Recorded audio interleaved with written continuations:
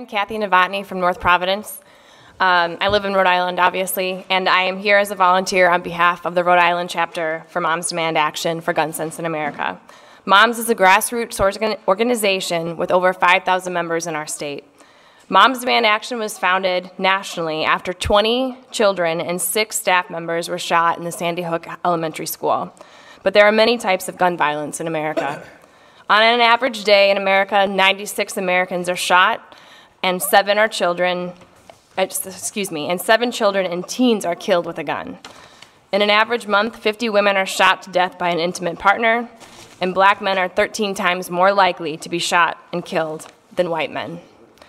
3 weeks ago, 17 people lost their lives at Marjory Stoneman Douglas High School in Parkland, Florida. Once again, an entire community has been rocked by gun violence. We don't deserve to live like this, and our children and students don't deserve to die like this. There is more than we can do, and we need to do. I'm here today to urge the committee to support the passage of a red flag law, House Bill 7688 and 7763, which will help give Rhode Islanders a chance to act before warning signs escalate into tragedies. Mass shooters like the ones in Parkland are often display warning signs before committing violent acts. The shooter at Parkland, who killed 17 people and injured 15 others, had previously threatened students and been expelled from school. His mother had reportedly called the police numerous times and concerned about his behavior. These types of warning signs before a shooting are not rare.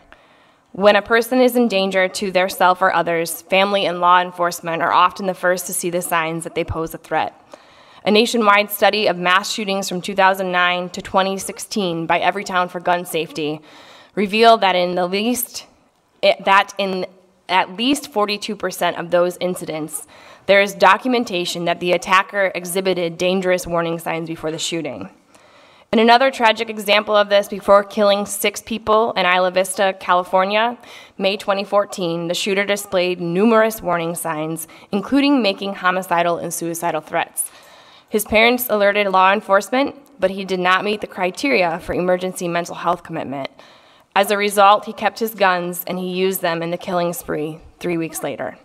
In response to that tragic shooting, California passed its red flag law in 2016.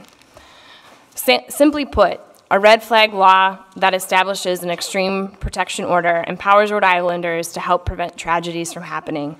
Families may alert law enforcement and the courts about indicators that a person may be a danger to themselves or others, so that the court can temporarily restrict their access to firearms. 5 states have already passed these red flag laws, as we've already heard tonight, and at least 18 other states, including Florida, are currently considering similar bills. Red flag laws and policies at the state level can help keep this from happening for more families. A red flag law can also help prevent gun suicide. Suicide accounts for nearly 2/3 of gun deaths in the United States. According to Rhode Island Department of Health, suicide by any means is the second leading cause of death for Rhode Islanders ages 15 to 34.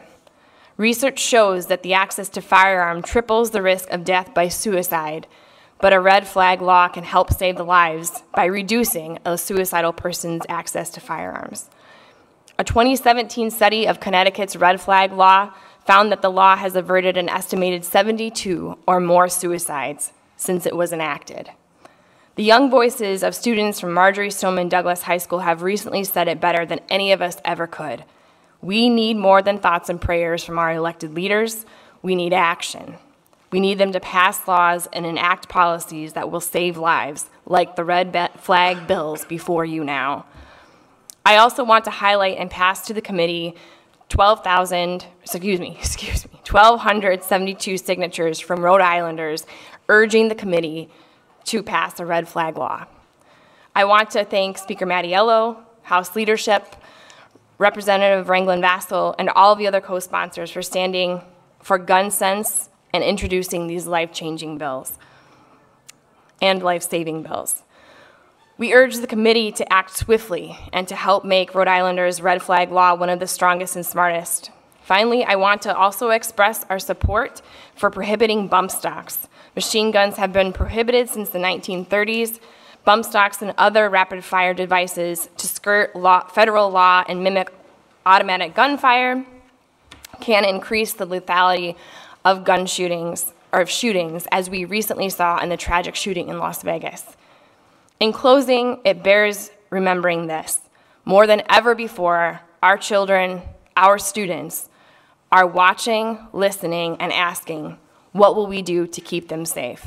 As a teacher, I was asked that more times in this last month than I can ever tell you. With your leadership, I hope we will soon be able to tell them everything we can. Thank you.